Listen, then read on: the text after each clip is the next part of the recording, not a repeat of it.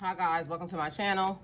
So this is gonna be a reading for the sign. Okay, so hold on. I don't know who this is for. This is a I was gonna do Pisces, but literally, and it could be Pisces because I've been doing Pisces, but I'm gonna just say good witch practitioner. This is a message for you. So if you are a good witch practitioner and you see this message is for you. And if you know what I just went through for this message, and I'm giving me this message for you, it was a lot. Okay, so a spell that you crafted, created.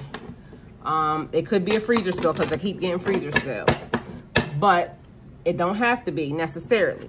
There's a spell that you have active working right now that has been creating some type of difficulty for you because it seems like the spell is not working. And so the reason why is because they're saying that the spell has been tainted. If you look at it, something is different about it than it was when you actually created the spell. So you can tell that somebody has had their hands on it, somebody touched it. Look at this. So also look at, this is a mess. Okay, that's not how that should be. Okay. Either way, the spell is not the way it was that you created it. Somebody touched it and then they put it back as if, what is happening? Okay, so just like these cards, as you see, nothing is a coincidence. Everything is turning, flipping inside out and not doing what they should be doing. So it's like creating some type of wishy-washy energy because somebody touched it and now it is like feeling like it has you blocked out. Like you may have been thinking something was wrong with you, meanwhile, or with your magic. That's not it. Somebody touched the spell. Somebody touched it. Whatever you have in position, somebody touched it. Also, there's a feeling of like hot, overly heated and sweating. So that might be a sign for you as well. But they're saying that your magic is blocked out or locked out because of the fact that somebody touched that spell and they were not supposed to. They put it back as if it was never touched. Okay, so let's see what else happens. All right, first off, voodoo blue, starting right off, just like I said. Back off. So you told somebody not to touch whatever this spell is that you created, whatever you crafted. They didn't do that. So 22 being there, you know what it means for you. We got 22 and then 10. So a completion of a cycle. So a powerful energy shift. Once you fix that spell, they're basically, oh, they said that it was wrapped in something. So the spell's actually binded and wrapped in something. Keep the spell, throw whatever you had on it away and redo that part. And then it'll be fine. It should work. Then the energy shall change. And this is not a person that was trying to hurt nobody or anything else. So if you over here, you know, demon hunting and all that other stuff, or acting like a demon doing stuff, I wasn't talking to you. Ghost of the pumpkin patch, count your blessings.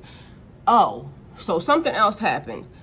Like somebody tampering with something. There was a nail, like a nail stuck in your door, a nail somewhere in your door, like somebody like trying to put the final nail in the coffin. You'll locate it. It is there. Alice in a Sea of Tears, cast out your death, feeling abandoned. You are not abandoned. This is a message for you, and this is specifically for you. Because like I said, I just went through a lot for this thing. Your protection is up. Your protection is protecting. But the reason why the stuff is not working is because some extra hands been in the mix. Butterflies in gloom. After sadness, happiness, and hope returns. Everything will adjust itself. That's another 22. That card is 22 as well. So all these numbers seem to be doing a thing. 22, 10, 1, 11, 22. And then 31 at the end. So 1, 1, 1, 22, 11.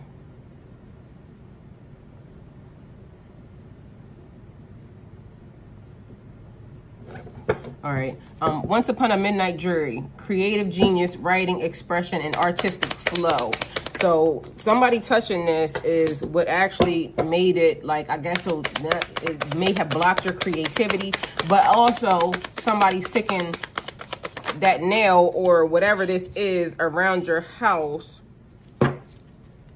also created this issue. So you are now, once you find it, you should be released and everything should flow the way that it needs to.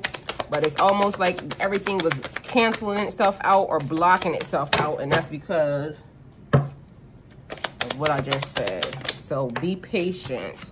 You were being patient. Anyway, you were trying to figure it out. So maybe you were just trying to wait it out and you were asking for a sign. So things are coming back into balance. And now you're getting clarity here with the Ace of Swords for it. Familiarity, happy memories, childhood memories, innocence, joy, and nostalgia. So things going back to the way that you remember them, of, you know, things flowing and things coming into alignment. We have a Queen of Cups energy here, very compassionate, very comforting, very calm, being open to receive the love and emotions and feelings that you need that are surrounding you. And I'm gonna give you one more card, but that was the message. Let me think, was there anything else? Your money and everything will flow the way that it needs to once you adjust the spell. So right now, whoever did that, once you free it, is, if they done it intentionally, because I feel like whoever touched the spell did it unintentionally, but whoever did the thing around your house did that intentionally. So there could be two people here, but anyway, there's towers being experienced today because that nail thing was a malicious act upon you. So somebody's being dealt with for that. But this is your message. Hopefully it helps. Thank you guys for coming. Like, comment, share, subscribe, and go with God.